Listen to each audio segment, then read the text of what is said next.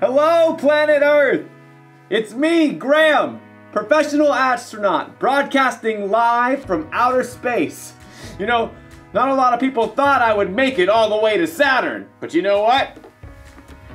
They were right. It's just a costume. I'm still on Earth. I love to dress up and pretend to be other people. Don't you? I mean, I love to dress up in costumes and wear scary makeup or funny masks. It's out of this world. because I'm an astronaut. Oh, but today we're talking about what it's like to live our lives without masks, without costumes. What it's like to live with integrity. Now, integrity is choosing to be truthful in whatever you say and do. It's harder than it sounds to live with integrity. There's so many reasons to pretend to be someone you're not. I mean, you may want people to think you're funny.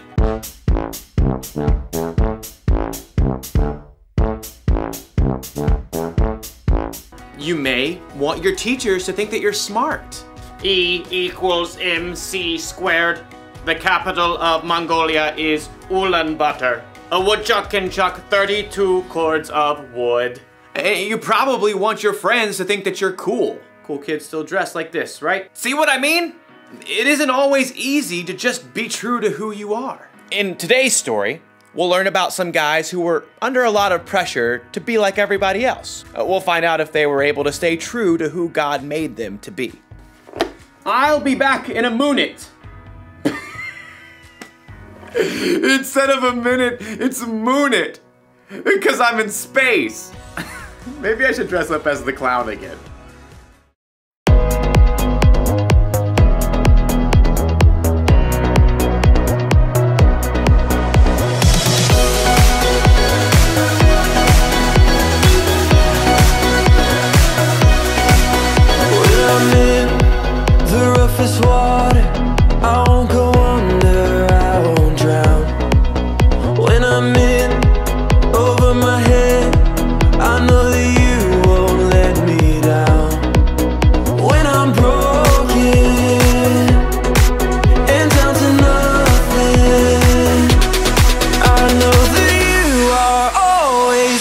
To something good.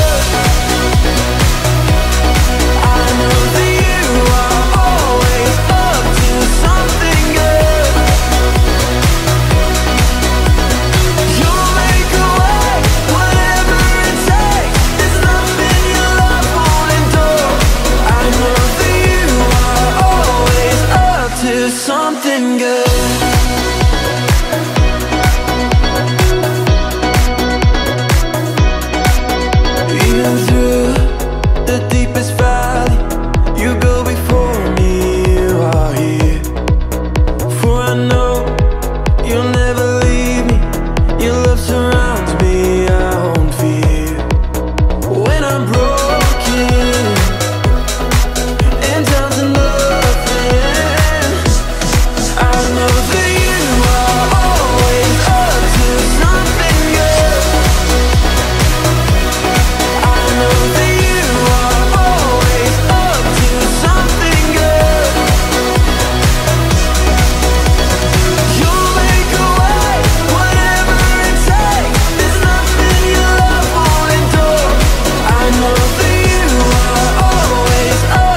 Something good.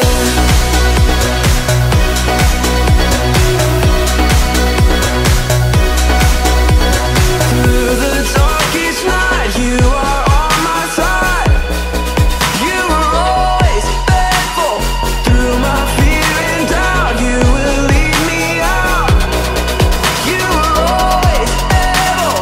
Through the darkest night, you are on my side. You were always through my fear and doubt, you will lead me out. I know that you are always up to something good. I know that you are always up to something good. You'll make a way, whatever it takes. There's nothing your love won't endure. I know that you are always up to something good.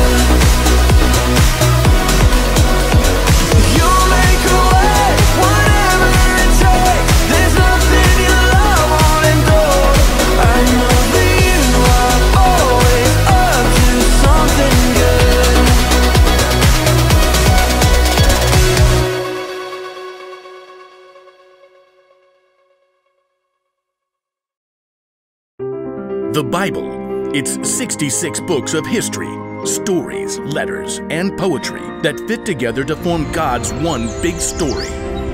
The epic adventure of how He created us and loves us so much that He made a way to rescue us. As we travel through the Bible, from Genesis to Revelation, we discover people who met God and found their lives changed forever. Now, for an amazing story, inspired by the book of Daniel. Chapter 1. Daniel was only a very young man when King Nebuchadnezzar of Babylon conquered the land of Judah. Nebuchadnezzar made sure that God's people wouldn't rebel by taking Daniel and other young men from royal families in Judah and marching them back to Babylon with him. Will we ever see our home again? Daniel's friends were just as scared and confused as he was. Where will we live? What will he do to us? I sure hope the food is decent. Daniel tried to reassure them as the imposing city gates rose ahead.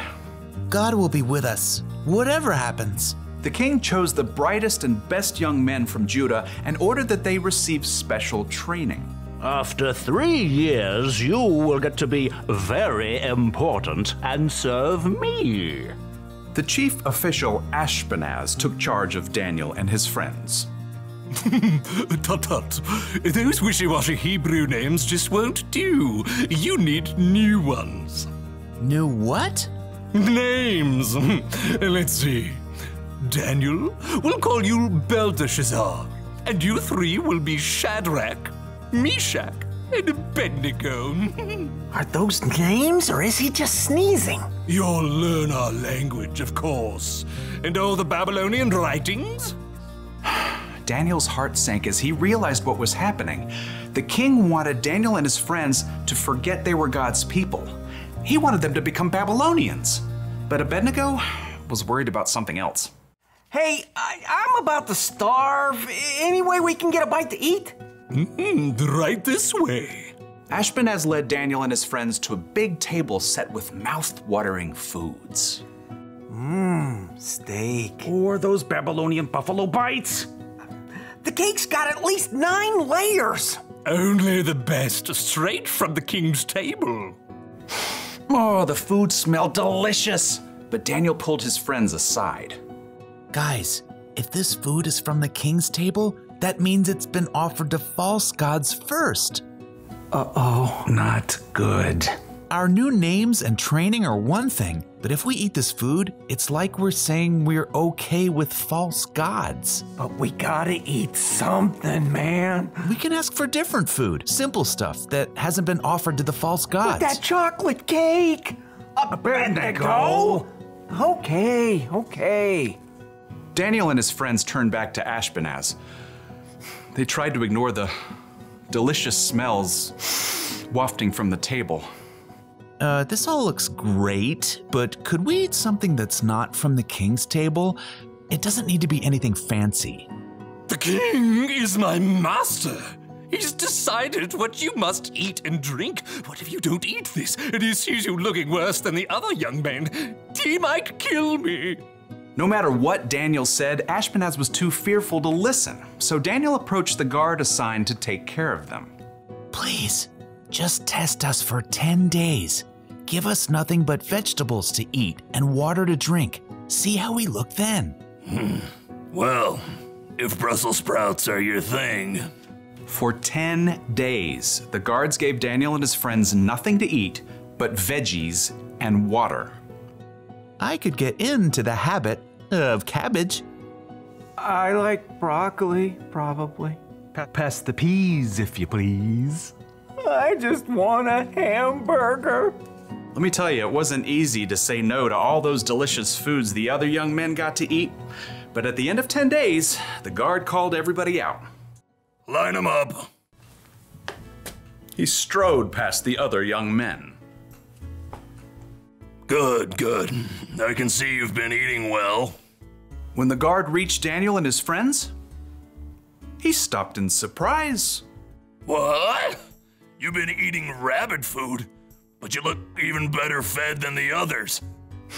Daniel smiled. God had helped them grow strong even without eating the food offered to false gods. Okay, fine. You can keep eating veggies and water. Rats. Thank you. God continued to give Daniel and his friends knowledge and understanding as they studied, and at the end of their training, they were brought before the king. Let's see what you know. How many inches in a meter? 39.3701. What do you call a group of porcupines? A prickle. If it takes 8 men 10 hours to build a wall, how long would it take 4 men? No time at all, because the wall's already built. How are you all so smart? The one true God gives us wisdom. Well, we'll see about that. Anyhow, you're 10 times smarter than my other advisors. You get to be very important and serve me. Daniel and his friends eventually became the king's most trusted advisors, and even though they served the king of Babylon, they never stopped standing strong for the one true God in everything they said and did.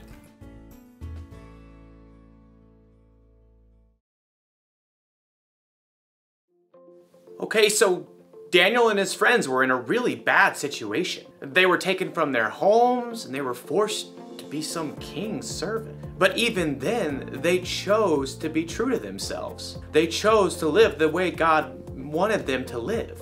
You see that kind of integrity a lot in the Bible. I mean, think of Jesus. He was always true to himself. Jesus could have gone along with the crowd, but instead he lived the way he knew was true, even when it meant giving up his life for you and me. So how can we be true with our lives? Well, it's great if you want people to think that you're fun or funny, but not if it means, say, hurting someone's feelings to get a laugh.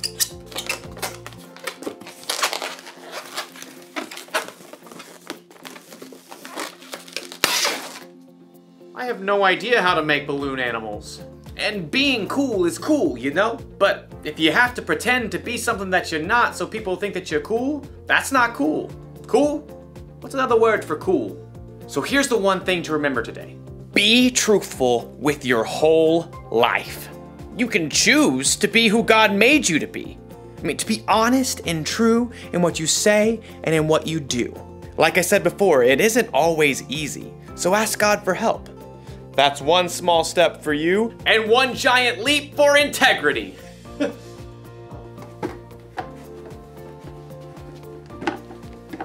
Goodbye.